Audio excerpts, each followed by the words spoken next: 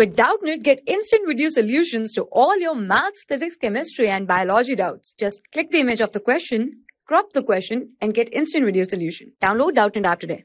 Welcome to Doubtnut. Question that was given to us was in triangle that should be ACB. ACB is equals to 90 degree and AB is equal to C unit and BC is equals to A unit and AC equal to B unit. CD is perpendicular to AB and CD is equals to P unit. So we have to prove this.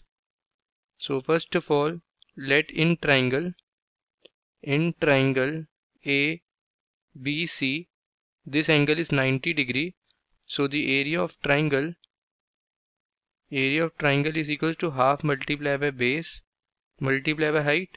So this was equals to, this will be the base, that is A, and this will be the height and this will be the hypotenuse. So half multiplied by A multiplied by B, this is the area, and similarly there is another height, that is P, in the triangle ABC. So another area of triangle is also equals to half multiplied by this P, that is height, multiplied by base, that is C.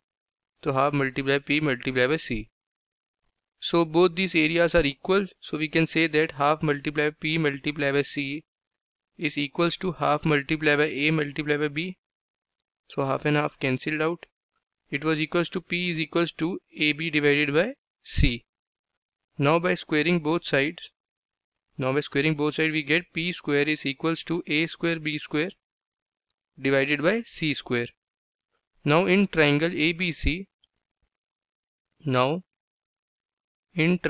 ABC, according to Pythagoras theorem, A square plus B square, that is base square plus perpendicular square is equals to hypotenuse square. So A square plus B square is equals to C square according to Pythagoras.